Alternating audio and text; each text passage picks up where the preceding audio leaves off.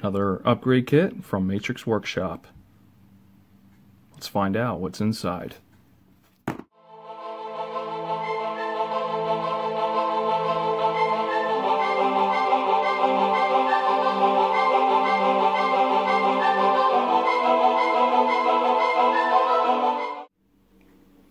Welcome back to my channel. In today's review, I'm going to be taking a look at Transformers Matrix Workshop Upgrade Kit, the M-26. And if you're new around here, please remember to subscribe to my channel, leave a like, and leave a comment.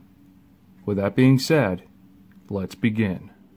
And here we have the weaponry out of the box, and you get these two weapons here, and they do come with a 5mm peg right there, so you can put it in his hand. The molded detail is fantastic. I do like it. We got the black up here. One thing I did notice, this comes off. Not sure why.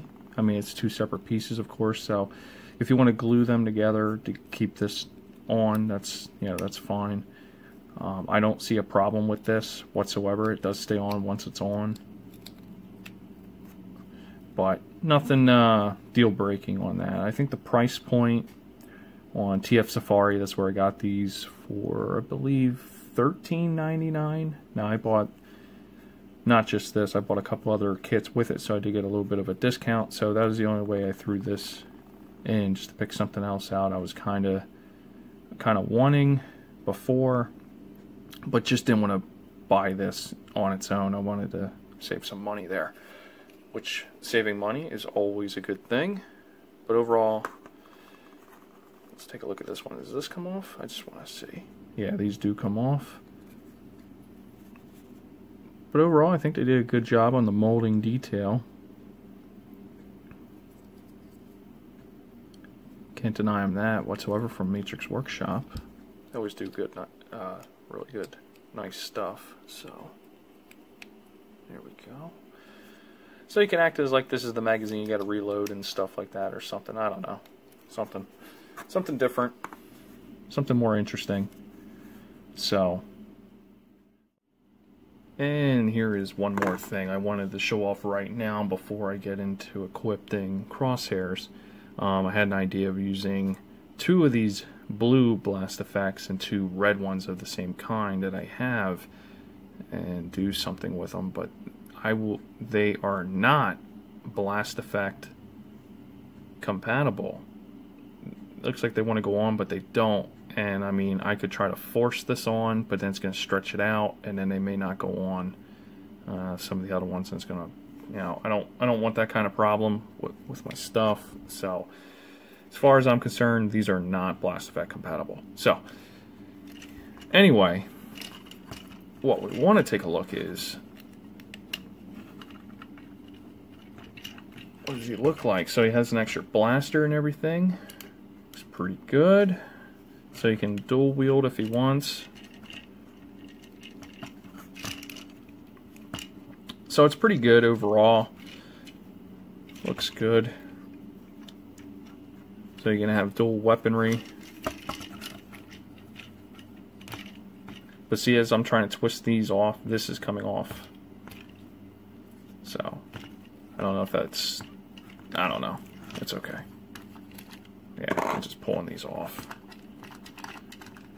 Just wiggle them off. There. Okay. I gotta put these black pieces back on.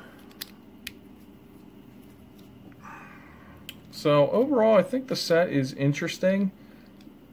Does give something else for like Crosshairs to kind of stand out differently between Ironhide and Ratchet. So you can mount him up on his shoulder, which is pretty cool.